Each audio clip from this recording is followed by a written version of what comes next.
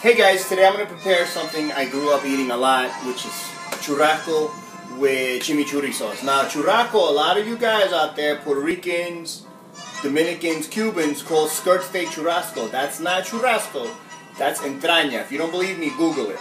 But a churrasco would be a nice big steak like this. And I love barbecue, but I'm indoors. I don't have a house, I have an apartment. And I never boiled anything, but if you boil it, it comes out exactly like barbecuing. So all you gotta do is, let me tell you, no adobo, no sazon. You're fucking up the meat, and I'm gonna curse. I don't care. All you need is salt. Just put some salt on both sides. Salt. And you hear that in the background? That's what I grew up listening to. Tango. My dad used to blast it every day. I didn't grow up listening to merengue or salsa. We listened to tango every day. My dad wanted me to take some tango lessons, but nah, we ain't doing that. He wanted me to go to Uruguayan school. I'm like, I don't even like going to regular school. What are you, nuts? But listen, we go like this.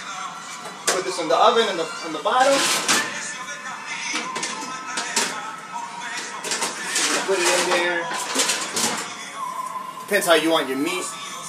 I like it medium, so 5 minutes. In 5 minutes, you turn it around. If you like a little well done, 8 minutes, you turn it around. And same thing, 5 and 8.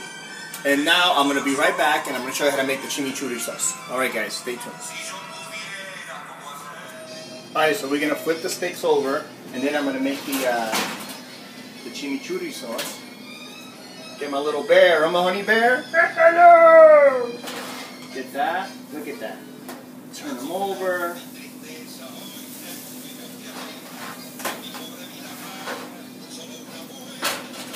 Alright, so now we're going to make chimichurri. I'm going to make it really fast and easy. I used to chop everything up, but you know what? I found this little food processor. Look at the little thing. $10. National Wholesale Liquidators. $10. Drove the lady crazy. But anyways, what we're going to do. Open that up. Now pay attention. This is all you need. You need parsley, right? You put fresh parsley in there. I used to chop this up by hand. Then when I found this thing, it was great. So we put the parsley in there. And then garlic, another thing that's easy. Peeled garlic already. It's nice and peeled. I put about, I don't know, maybe 8. 3, 4, 5, 6, 7, 8, 9. Alright, let's put 10. Let's make it 11. Let's go nuts. Who am I kissing? Hey! Anyway, quiet. So listen, so what we do, we plug this in. You hear that tango?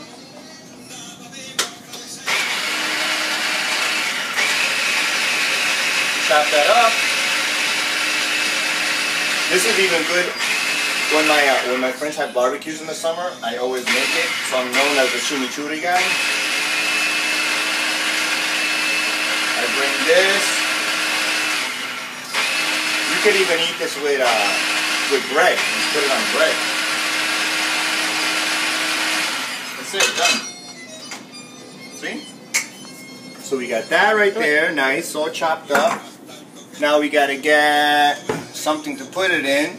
Alright, I'm gonna put it in this little bowl. So we'll put it in there. People are like, how do you make chimichurri? It's so hard. All you gotta do is that. Chop that up. This brings back so many memories, especially listening to tango. I used to hate it when I was little. But then, when your parents pass away, you just wish they had it playing one more time, So listen, this is all you do. So now,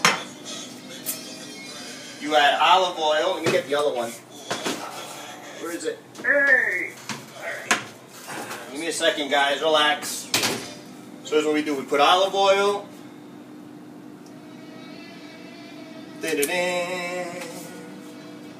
olive oil, salt, pepper. Easy already, right? Now, two things a lot of people don't add, and this is why it doesn't taste good. Two simple things. Oregano.